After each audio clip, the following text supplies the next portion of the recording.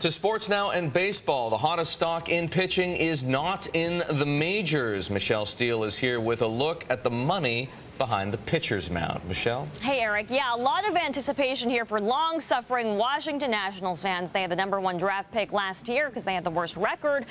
Stephen Strasburg and his 100-mile-an-hour fastball. Now the season has started. Strasburg is nowhere near a major league ballpark. The Nats are delaying his debut until at least June while he plays AA ball in Harrisburg. So what's the deal? You know, here to answer that question is Rick Horrow. He's author of Beyond the Box Score and Bloomberg News contributing editor. He joins us now from Chicago via Skype. Rick, good morning.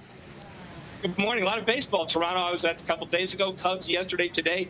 No superstar rookie, no Stephen Strasburg, and we'll explain why. Well, you're preaching to the choir. I'm a Cubs fan. But, Rick, what is this about? For a fan who's sitting in the Nats park, this has got to be frustrating on one level, right? This isn't just about his development as a pitcher getting used to a 5-day rotation.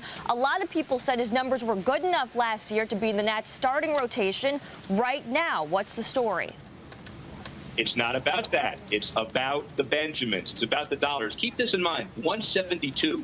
That's the number of days an official major league calendar year is for contract purposes. Now, for free agency, it's a big collective bargaining thing. The general managers know these numbers. But just to simplify, after 6 years, you're a free agent. You get these huge contracts. And because of that, a team wants to limit the number of years before you become a free agent. They lose control. Right. 172 days is prorated, and therefore, if you keep a guy in the minor leagues for a certain amount of time, it doesn't count for major league service. You get that back here. So Washington National fans, you're not going to be competitive this year anyway. I know it's a bad thing to say, but you'd rather keep the guy around and save him for that 6th year when the team can control him. It saves them some money, and it keeps the guy there at the back end. Right, so slowing down his delivery on the mound perhaps and slowing down the delivery of those paychecks as well. So let's talk brass tacks here. How much money could the Nationals potentially save by bringing him up in June instead of debuting him now?